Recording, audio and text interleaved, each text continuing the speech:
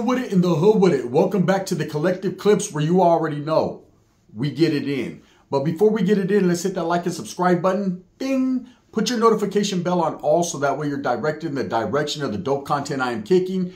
And I highly appreciate all the support, man. We're going up on this channel and it's all because of you. And for that, I am very humbled and I want to say gracias. Thank you guys very much. Ciao! Right? So trip out, man. When's it ever going to stop? One never knows, does one? But lately, what's been going on, there's a trend, there's a pattern here that's been heating up in the last couple months, man. And I'm seeing a lot of Northern California and Southern California rappers go at it, Holmes. Head to head. Rap beef. Banging on wax. Disrespecting each other. Using their musical talents. Using their verbiage. Using their vernacular. Using their slanguage. Whatever you want to call it. To disrespect each other. See, back in the days, we kept it to the streets. There was no social media. There was no anything like that. It was fucking hit me on the pager if it's major. It was you literally had to see the opposition or individuals and say what you had to say. Get off your chest what you had to get off your chest and get off where you were mad at right then and there. There was no sneak dissing, subliminals, rah-rah shit. It was all action because it spoke way louder than words, right? But advancement demands change, right? So in order for people to advance, things change. And what's changed is social media. Social media has made it easier for people to gangbang, people that necessarily wouldn't be in them streets, people that necessarily don't like to go outside and carry weaponry and things of that nature. They can do it from behind a keyboard. They can do it from the other side of a phone. They can do it in several different ways, whereas it's safe for them. They take safety precautions, indubitably, right? But at the end of the day, man, does it really make you a gangster to talk shit on a song or, you know, on social media, Instagram, TikTok, YouTube? Not really, right? There's a lot of people that look at that two different ways. One way, hey, homie, as long as the homeboys are putting out there what they want to put out there, that's all good, right? And there's a lot of people like, nah, no, I call bullshit, right? If you're going to handle something, just handle something. Don't broadcast it to the media because anything that you put out there, once it's made public, it's public. And everybody hears it. So if you're making vital threats, if you're talking about cases, if you're talking about things that you're going to do or things that you want to see done, best believe law enforcement and others have already looked at that. They're looking at that. So now if anything happens to that individual you're threatening or you're clowning on or you're capping on or whatever the case may be, you're going to be the first person they come knocking at your door. And then you're going to open up your eyes. And there's going to be guns, badges, blue suits, and white guys, brother. And no coffee, right? Just handcuffs. So you have to watch what you say on social media. You have to learn how to toe that line and speak your piece and be heard. But at the same time, not say too much. You understand? There's just things you can and cannot say. Now, for the past, I'd say 4 or 5 years, there's been a northern presence on social media. And the northern presence, there's been active northerners or allegedly active norteños. And then there's been non-actives like myself that are just kind of giving you clecha, giving you game, telling you about the stories that I've been through, some of the homeboys that I know or I've been around and things of that nature. Now, at the same time, I could understand a group that is very clandestine and secretive and very active, man, not feeling that. You know, of an understanding that we can't let people speak for us, especially people that we don't have in good standings or in a good light, because they might feel that it's misconstrued or their message is not being conveyed the way they want it to be. Now, I've always been told, and the way I was laced up when I was active, man, is that Norteños don't speak. They just produce. They just handle, right? But times have changed. Like I said, nowadays with social media and making it so easy, it's hard to not, you know, voice your opinion on social media and push your movement, push your group. In some cases, it helps your group to advance. But in some cases, it kind of hinders them because it puts on full blast what you don't want the average everyday motherfucker to know. That's just period, plain and simple. You know, for the longest time, the Norteño movement did not take to social media. There's always going to be internet bangers. They don't count. There's always going to be those that talk shit in chats and do SKs and NKs and things of that nature. Again, they don't count. Because if they were really seasoned Lowrys and really about their business, they wouldn't rah-rah. They would just get off where they were mad at. That's plain and simple. There's no other way to put it. When you constantly are talking about you're a gangster and you do this and you've done that and you want everyone to know, then more than likely you're not trying to do that no more, or you want everyone to know because the loudest one in the room is usually the weakest one. That's truth, right? Now, it's different to tell your stories, have a good time with it, educate people, entertain people. That's one thing. But when you're disrespecting people constantly and you're trying to cause, individualism, separation, indecisiveness, guerra, war, that could come back to bite you. That could come back to be something that you don't want it to be. So lately, I've been seeing a bigger Norteño presence on social media. They're letting their voices be heard. Finally, man, we're seeing, Lazy Boy pulled up to No Jumper. The first active interview, they're saying. I'm seeing several Northerners starting podcasts. Albeit they're not saying too much. They're just talking music. They're talking rap. They're talking life. At the same time, that could be misconstrued as them speaking on politics or them speaking on things they shouldn't. But to each their own, man. There's always going to be those people that see one thing as cool and see one thing as bad. And it's up to you to decipher what you believe.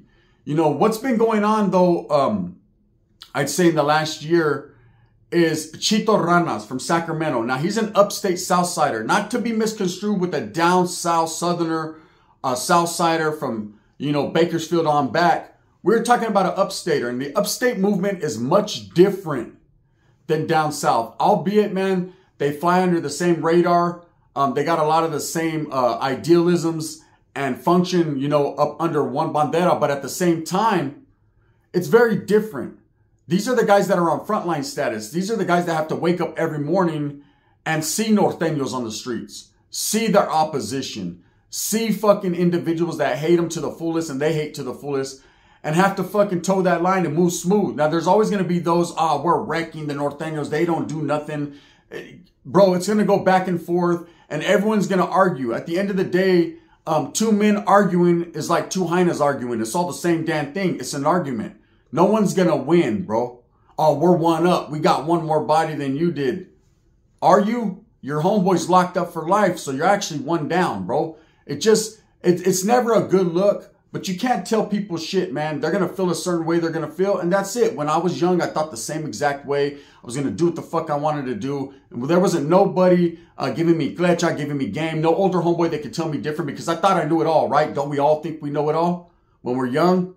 And then we grow and we get older and we get wiser and we get grayer, homes. And then we understand the game and the fucking flecha they were giving us. We should have utilized it and would be a lot more further advanced in our life and in the cause. So, Chitos Ranas, an upstater from Sacramento, Howell Park. Let me give you the breakdown on it. Southsiders have had a presence in Sacramento for a very long time. There was 47th Street back in the days, which is no longer around anymore. And there was a lot of individuals that were locked up from 47th Street that were putting in that work, that were handling their business. I know because I was on the yard. Excuse me. I was on the yard with individuals from 47th Street, Sacra, right?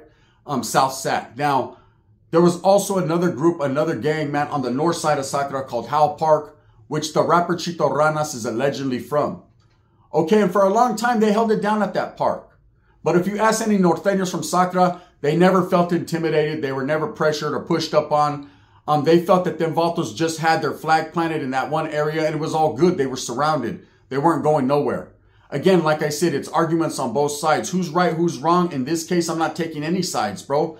I understand how the Norteños feel about the upstaters. If you ask a Norteño, a righteous, active Norteño, he's going to say, hey, homie, the Southsiders pose zero threat. They're not out there like that. They're only out there at night. They ain't moving in the daytime. And then my question to them is, well, why ain't you out there at night moving when they're moving?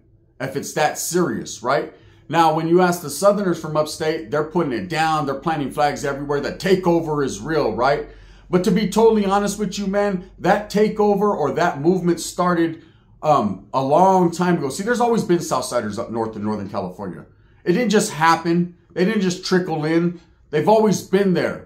Right? We just didn't really recognize them as that group or entity putting in too much work because they were so spread out. Now, over the years, there became more Southsiders. There became a lot more Southsiders. And then their presence started to be noticed. they were wiggling during the daytime. They were out there at night. I'd run into them at the fairs, at the concerts, in certain areas. Little Caesar's Pizza, Pan, right? I'd run into cats.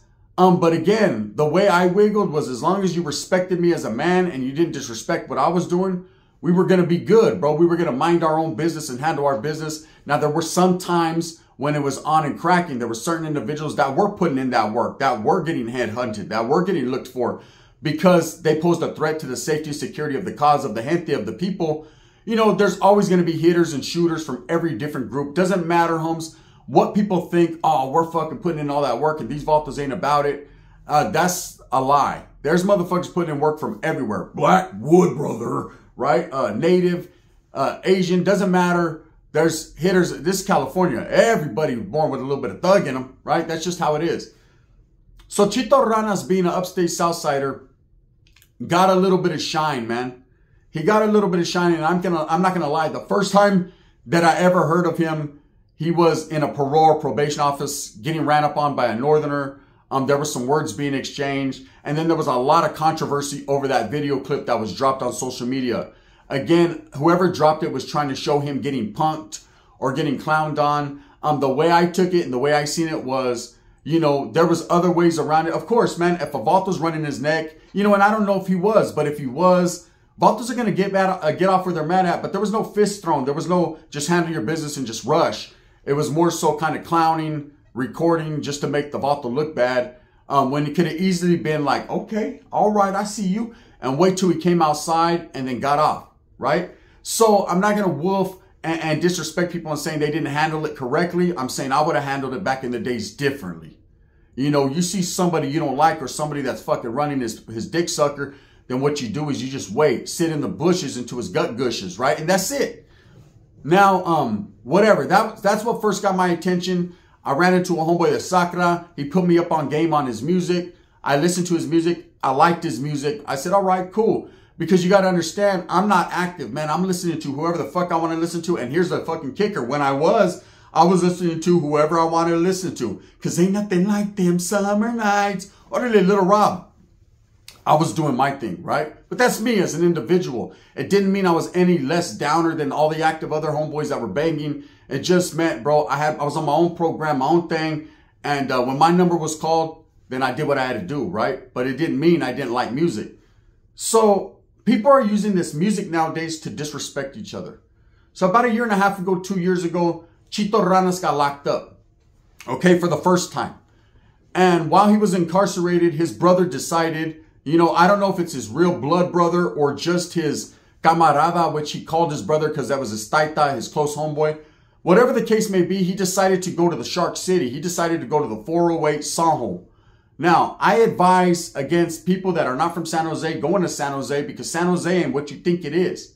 San Jose has always been a Norteño stronghold. There's always been a lot of gangsterism going on. There's always been a lot of sharks willing to take a chunk up out of you. You know, it's jaws around that motherfucker. If you don't know how to wiggle around the city of Sanjo, you could end up on the east side, the west side, the south side, the north side, homes, and then you could be no side. Because Valtos out there ain't playing. They're really with the activities. There's really a lot of gangbanging going on, north and south. There's a presence of everybody, right? But it's always going to be the majority Norteños. That's just the way the city of Sanjo is. Okay, and there's always going to be Valtos that feel a certain way. It's the way they're laced. It's in the agua out there. It's the way people do it. They really are gangbanging in the city of San Jose, which is located in the South Bay area, right? Some people don't think it's the Bay. It's the Bay. It's the South Bay. And the motherfuckers out there are hitting people. So Jalisco, who is from Sacramento, Howe Park, Barrio, not well known, but was known enough to be affiliated with Chito Ranas or his brother, decided to pull up to a spot, man, and post it on social media. You know, he dropped his location and he was murdered that night. Quick, right? And I remember Chito Ranas dropping videos from prison, crying and feeling some certain way. And ain't nothing wrong with the man shedding a little bit of tears, man. When you lose a close homeboy, a camarada, a brother, you know, you're frustrated. You know, your hands are cuffed. Tell me you're locked up in prison. Valtos are out there fucking murking your people. You can't retaliate. There's nothing you could do but bite the bullet, homes, and do your time. That's part of life. See, that's the hardship of being incarcerated. You're not in control. You know, maybe if he was out doing the right thing, then maybe his homeboy wouldn't have pulled up out there to Sanjo. Maybe he would have been like, Charlie, bro, it ain't a good look. Or maybe they would have pulled up together and it'd have been 2 bodies instead of 1. Whatever the case may be, Chito started to go a little bit crazy. And when he got out of prison, we all seen him. I don't know if he was off scante. I don't know if he was just fucking in depression. But whatever it wasn't the guy he is now. And he was making a lot of bad moves. He got out like, fuck parole, I'm a soldier, right? Straight on the run. Just looked totally different, was sucked up. Just a lot. He had a lot going on. And I think a lot of it stemmed from losing a close homeboy. And, you know, he made a lot of accusations that a lot of people were not looking out for him. A lot of people turned their back on him. Hey, that's prison life, bro. That's what happens. So around the same time that happened, a Norteño, a well-known young Norteño coming up in the rap game, passed away. Okay, was not killed by Southsiders or Southerners. You know, was actually killed allegedly by his own people for whatever reason. Whether it was a business deal gone bad or some haterism, whatever, man, how it worked out. But his name was Little TYS out of Sacra, and he was coming up in the game. He was starting to do a lot of numbers on social media. His music was being heard and felt. He was the next one up in SAC, right? As far as northern Mexicans.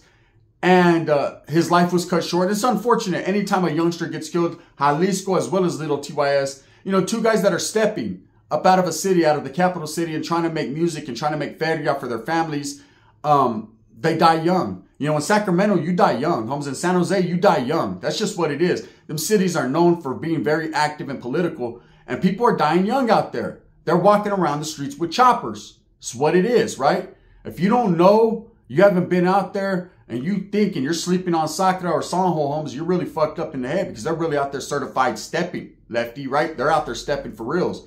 So anyways, he dies, and Chito gets out and decides to start disrespecting that dead man. Decides to start putting him in songs, mentioning his jefita, just mentioning him. And I remember I did a video on it, and I felt like, you know, all the respect I had, you know, given Chito and talked about him and hoped that he got well. And for what I seen, I was like, wow, bro, I can't respect that. I can't acknowledge that. Acknowledge me. I couldn't.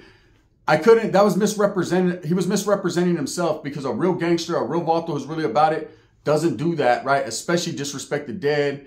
And especially when you and your people are not the ones who did it. How can you claim and talk shit about someone who passed and clown on him and talk about he's gone and his family's crying and his mother's crying, and you didn't put in that work. You didn't get him. You're still one down. Your brother's still also dead, and you never retaliated. You never caught one for that. Or maybe he did. One never knows, right? I'm just saying you can't. You're disrespecting someone's murder that you didn't have nothing to do with, basically. You know, it just doesn't make no sense. And now it just becomes just all masa, right? Tamales. That's what it becomes, tamal. You're just talking fucking masa, because in real life, if you were really putting in that work and really doing it, you wouldn't be out here fucking trying to get a record deal. You'd be really inside prison, you know, doing máquina or rutina. You know, that's just it. That's just plain simple. I'm not sugarcoating nothing. Now, subsequently, since then, Rico Too Smooth, who's a rapper from Broderick, man, Sacra, West Sac, right? You know, for a long time, I saw this guy, you know, when he first came out, he was really gang related, really Sac, right? Really pushing that Sac movement, that Norteño movement. And I respected it. At the same time, man, it was just another northern rapper that I thought was going to keep himself confined to a box, because that's what happens when you put a label on your fucking rapisms. You know, you're usually only going to get a certain fanfare. You're only going to get a certain amount of people watching you. But I started to see him over these last few years grow. You know, change his attitude. Speak some flecha.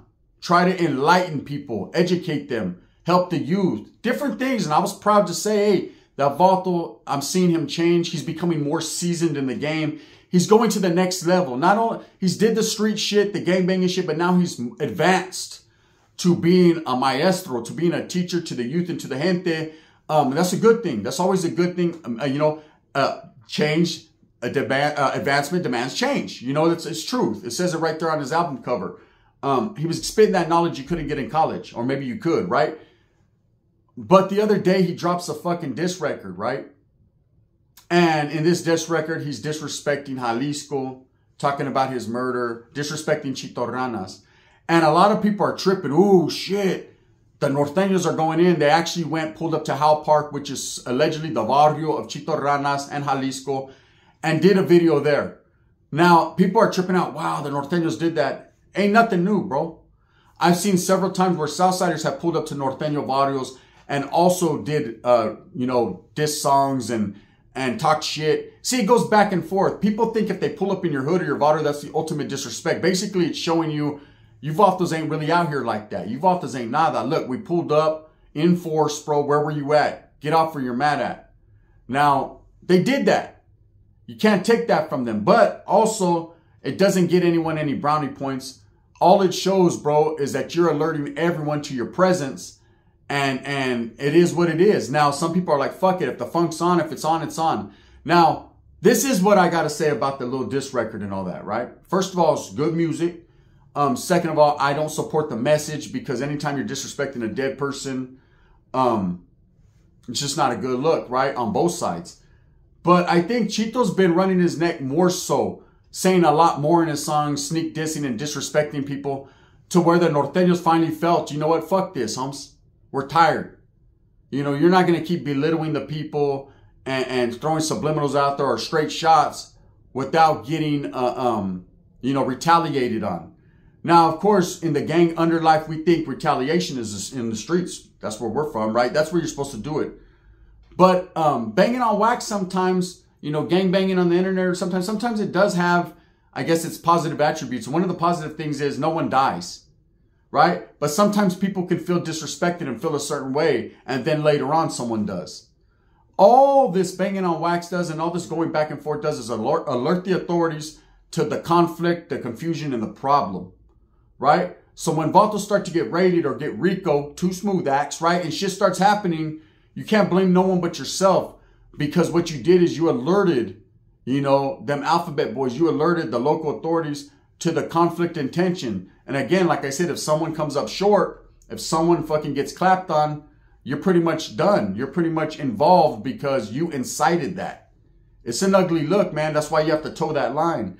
The people that are going crazy, you're going to have a lot of Southerners that are tripping, hey, them vatos from up north, man, they're fucking disrespecting Chito. Chito's the one, right? Chito got known, and let's just keep it real. He was known locally in the Sacramento area, but outside of that area, no one really knew about his music until, and I hate to say, but I'm going to keep it real, until Swifty Blue kind of put him in the limelight. And now subsequently since then, now they got beef. And now I'm hearing Chito got beef with Lefty, and I'm hearing Chito got beef with OTR Records, and whatever they got going on, that's their business. But when you start to have beef with every single person, you have to look within yourself and realize, Holmes, the only way to pull away from that and the only way to advance and do your thing, man, is to not recognize and not get involved in the back and forth. This right here, seeing the Norteños do this literal disrespect, naming names and saying that, bro, I haven't seen that ever.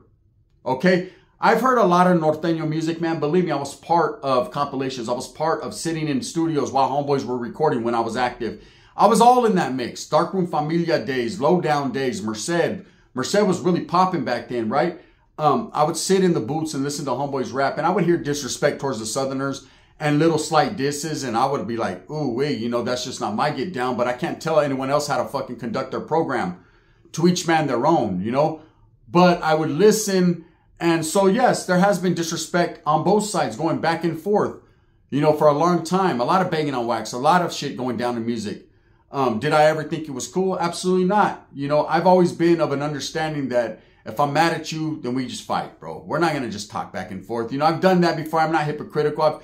I've woofed back and forth with people here on the internet, held my ground, staked my claim and been like, hey, man, I got to defend myself, but realized that it was not worth it. There was nothing coming out of it. Nobody was winning.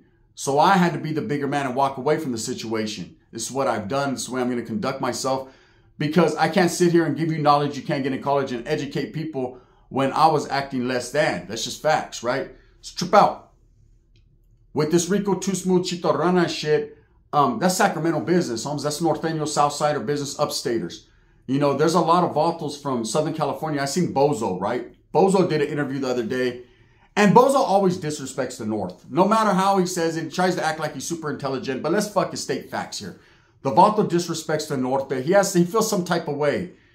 Bro, I don't know how vicious it got on the level 2 yard, but look it. I could tell him this.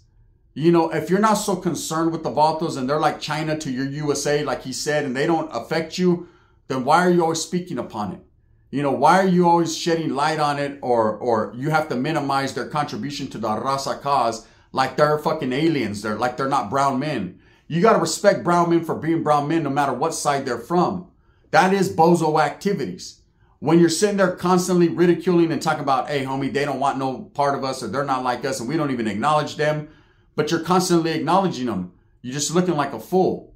You're looking like Boo Boo the fool or Bozo the clown, right? I'm just being, hey, and I don't have no beef with this dude. And I'm not going to sit here and say no disrespect because it's disrespectful what I said. But when I see someone sticking their whole fucking pata in their mouth and it smells like toenails, I'm going to keep it real. You know, it just doesn't, it's not a good look, bro. You know, and all this back and forth, north and south shit, just when we're advancing to take a step forward as gentes, raza, man, hoping that the inside will control the outside. I'm here to say, man, this end of hostilities and this true shit is looking a lot more flimsy than it ever has. These youngsters are disregarding that, not respecting it, and they're really out on the streets fucking saying, fuck the truce, fuck the end of hostilities and all that. They're handling their business, man. And I can't be mad at them. And again, bro, I'm not trying to glorify that gang shit and say it's cool because it's not when people lose lives. But it's about to start getting funky, man. You know, it starts on wax and it ends on fucking pavement. I'm telling you, I see it. Anyways, with that being said, you know, the Chitos Ranas, we're going to see if he claps back and he has a diss song. And it's just going to keep on going on until there's a body. That's usually how it goes. You know, with Rico Too Smooth, I think he gets a lot of criticism and gets looked at a certain way because he's an Africano that's a Norteño. But I grew up with a lot of homeboys that were black, right? And to me, man, a homeboy was a homeboy and that was just it. I didn't give a fuck what color you were. You could be pink. As long as you didn't stick your fucking elbow up your asshole like Wes Watson, we're going to be all good in the hood. Shouldn't be nothing up your ass but a pack of Camel Lights and a pedazo. Anything else, bro, is Diddy-ish. No Diddy, right? We don't do that Meek Millie shit around here. So we do the militant, not the millish. So that's just what it is. Anyways, man, let me know how you guys feel. Do you guys think it's just bullshit? Or do you think fucking, you know, there's going to be a lot of youngsters that be like, yeah, nah, the homies, you know, there's disrespect. And they like that shit. They feel like it makes them feel good. But I'm here to tell you, man, anyone that's with the poop butt shit and you're super gangster and you're gangbanging, bro, you ain't shit, bro. Look, I'm telling you right now, bro, real homeboys know, keep it so that way you don't get, and then when you can handle, and then move on. It's just what it is and get your groove on. With that being said, I hope that you move smooth with a purpose. Get everything that you want coming, and remember, at the end of the day, it's all about the strive to struggle, the struggle to strive. In order for us to advance as a raza, we have to work on ourselves and our gente first, man, and realize that nobody is laughing with us. They're laughing at us, bro. Bang, bang, the gun.